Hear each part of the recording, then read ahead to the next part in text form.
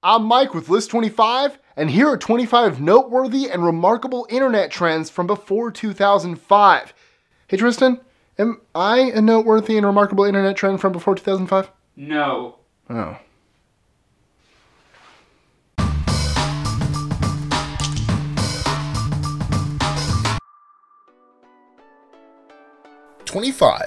Back in the day, pre-2000, nearly everyone who was on the internet had a GeoCities site. It was a free service that basically gave you a blank page to fill with all the HTML your little fingers could type. I actually had one. It was called Anakin's Episode 1 page. That's right. Star Wars Episode 1 fan page. 24. The pre-Google search engine Alta Vista was where you went online to find the stuff in the mid to late 90s. It was launched in 1995, and if you were born that year or after, you may have never heard of it. 23. Numa Numa Kid was one of the first viral videos ever. Did you know you wanted to see a chubby kid singing Romanian boy band songs? No, you probably didn't, and without the internet, we never would have seen it. Thank you, internet. My Yahoo, my Yahoo, my Yahoo. 22. Neopets were kind of like Tamagotchis in that they were digital pets, but web-based. Neopets was also one of the early versions of social networking online. You signed up, you got a pet, you took care of them, and you could purchase things for them and make friends in-game. The website is still there, still running. 21. Hotmail was one of the first places people could and did make terrible screen name choices, often involving the number 69 or variation thereof.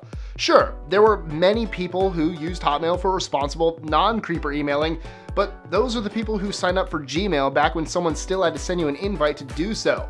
Its name was a reference to HTML, Hotmail. Hotmail officially became upgraded to Outlook in 2013. I also had a Hotmail account. How old am I? 20. LiveJournal, or Dead Journal, was where your angsty teen poetry and Star Trek fanfiction went to find solace with other lost souls on the internet whose parents just didn't get them. The first major blogging sites ever to gain traction on the internet, not everyone on LJ was an angsty goth kid, pre-emo, but enough were, and the edgiest had dead journals. 19. Napster was the very first peer-to-peer file sharing network. What it would do was let your friend upload a file, say a Metallica CD they just bought, share that file with you, and then, ta-da! You had the new music without paying for it. This was the beginning of internet piracy. 18. Baby Cha-Cha, also known as Dancing Baby and Creepy Dancing Baby, was another very early viral video, and also a really early example of 3D animation. When it premiered in 1996, it was a new and impressive piece of animation. It became truly famous in 1998 when it danced on Ally McBeal's desk. 17. The very first e-card was sent in 1994, and through the early 2000s, they were still very popular. Sometimes an interactive greeting, or simply your greeting with a small animated graphic, e-cards are, as the name suggests, all electronic. All the credit for a real birthday card, none of the cost or effort. Blue Mountain was one of the first and most popular e-greeting card sites, and is still active, just not nearly as it once was. They did, however, give us some e-cards, so there's that. It used to be exciting and meaningful to get email. Now it's exciting and meaningful to get corporeal mail. 16. ICQ was launched in 1996 and was the first major chat client that allowed things such as multi-user chat rooms and file transfers. When you signed up, you were assigned a number instead of picking a screen name, as with other services such as AIM, Yahoo Messenger, or MSN Messenger. In 2001, at its most popular, ICQ had over 100 million registered users. I had ICQ. I had a lot of these. 15. Netscape Navigator was the first web browser many of us used. Launched in 1994, Netscape was arguably the most used browser of the 90s, predating even Internet Explorer. It was officially defunct as of 2008. I'll miss you, Netscape. 14. Strongbad is a character from HomestarRunner.com created in 2001.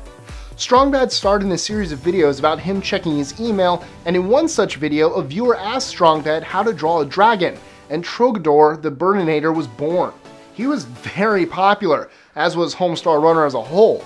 The site went on hiatus for 4 years starting in 2010 and came back in 2014, but there's just something magical about vintage Strong Bad. The other most iconic Strong Bad video was titled Strong Bad Techno, and if you like electronic music at all, it's absolutely worth a watch. 13. Starting in 1996, a woman named Jenny rigged her home with webcams and proceeded to have her life broadcast live online for the next 7 years. At one point, Jenny Cam had 4 million daily viewers. 12. Up until 1999, my bar mitzvah year, Amazon only sold books, and it looked a lot different than it does now. Founded in 1994, Amazon surpassed Walmart as the largest retailer in the US in 2015, but those of us online in the late 90s knew it as a place to buy books. 11. Back when the internet was young, you paid for it by the hour or minute, not amount of data used, but the amount of time spent connected via your dial-up modem. AOL used to give out discs of anywhere from 25 to 1,000 free hours of internet, but you had to sign on through AOL. 10. Newgrounds was founded in 1995 and was the place to find Flash-based games you could play in computer lab at school. This was amazing and new because you didn't have to download anything to play these small games. You could just play them directly from a website. Newgrounds.com is still around, just not as popular as it once was. Still, it should be acknowledged as an important part of early online gaming culture. 9. Published in 2003, Badgers is a Flash animation cartoon of badgers dancing along with a really annoying stick-in-your-head song. Occasionally, the repetition of badger, badger, badger is interrupted by mushroom, mushroom, or snake, it's a snake. But that's it. That's the Internet Badger song, and there have been dozens of versions made over the years. 8. End of the World was a video that first premiered on a site called Albino Black Sheep in 2003. A basic Flash animation. It was really neat at the time, I promise. It took a humorous look at our odds of blowing ourselves up via nuclear war. If you've ever seen it, it's still oddly relevant some 13 years later. As a warning, there's language and poor French accents. 7. The Hamster Dance was a song. It was a website. It was one of those things you had to experience to truly appreciate. The entire site was one page full of GIFs of small hamsters dancing while the song played. Still, you can listen to the song on YouTube and have it stuck in your head for the next decade too. There was a P added to hamster because somehow hamsterdance.com without the P was already taken when the site was launched in 1998.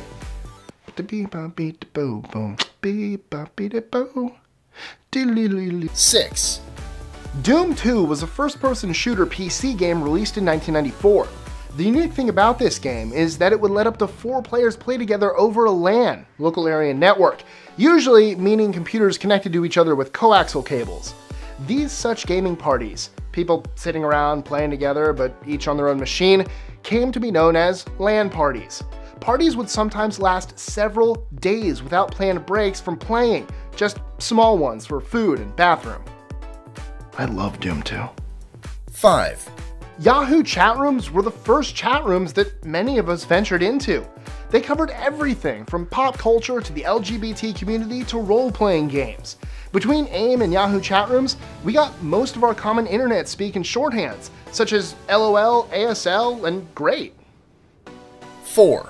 AOL Instant Messenger, or AIM, was probably the most popular chat service.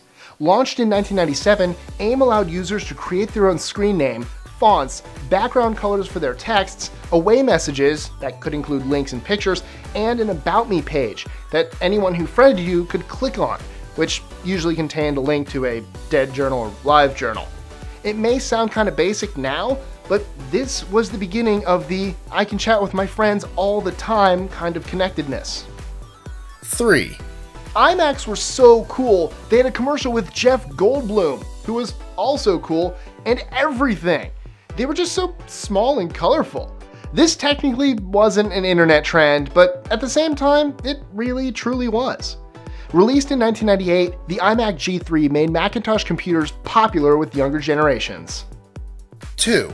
All your base are belong to us is regarded by many to be the first ever meme. It's a phrase in broken English from the opening sequence of a 1989 video game called Zero Wing. The ghosts of this meme still linger throughout the internet and pop up here and there. Anytime you see the phrase, all your blank are belong to us, it's referring to this meme. 1.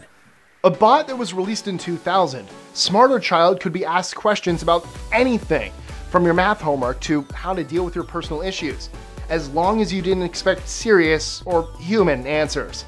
What's your favorite internet trend? And no, Harambe doesn't count. It's too soon and too obvious. Enjoying our lists? Be sure to click that subscribe button in the top right corner so you don't miss out on new ones every Monday through Friday. Share them with your friends and help us consistently conciliate curiosity.